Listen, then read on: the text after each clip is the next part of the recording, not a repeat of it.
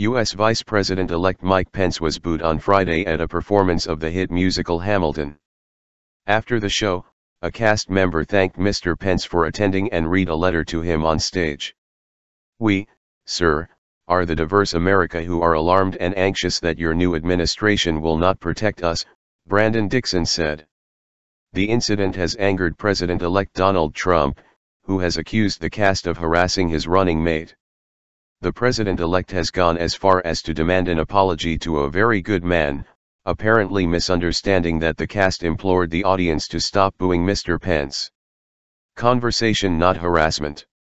Our wonderful future VP Mike Pence was harassed last night at the theater by the cast of Hamilton, cameras blazing. "This should not happen," Mr. Trump tweeted. "The theater must always be a safe and special place. The cast of Hamilton was very rude last night to a very good man, Mike Pence. Apologize." His tweet did not go unnoticed by Mr. Dixon, who immediately stepped in to defend his castmates. "At real Donald Trump, conversation is not harassment, sir," he wrote. "And I appreciate at Mike_Pence for stopping to listen." 3. Mr. Pence was loudly booed as he entered the theater. Audience members said the performance was repeatedly stopped because of jeers. However, the message, which was reportedly penned by the show's writers when they learned that Mr. Pence planned to attend, was greeted with cheers from the audience at the Richard Rodgers Theater in New York.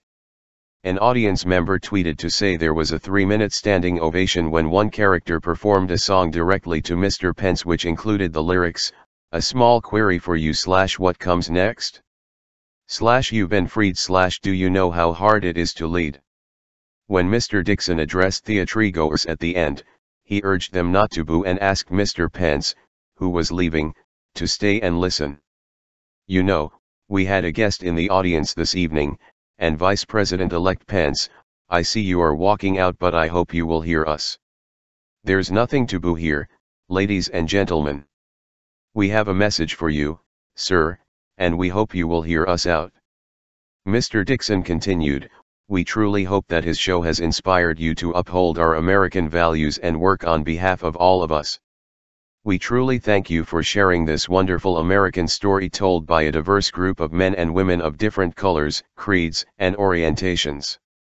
A staunch conservative, Mr. Pence sparked an outcry earlier this year after signing a law critics said discriminated against the LGBT community by allowing businesses to refuse service over religious beliefs.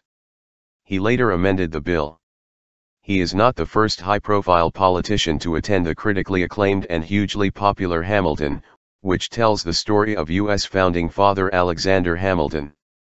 President Barack Obama saw the musical last year and joined the cast backstage after the performance. Hillary Clinton, who lost to Mr. Trump in last week's election, also saw the show. She was supported by its creator, Lin-Manuel Miranda, during her campaign.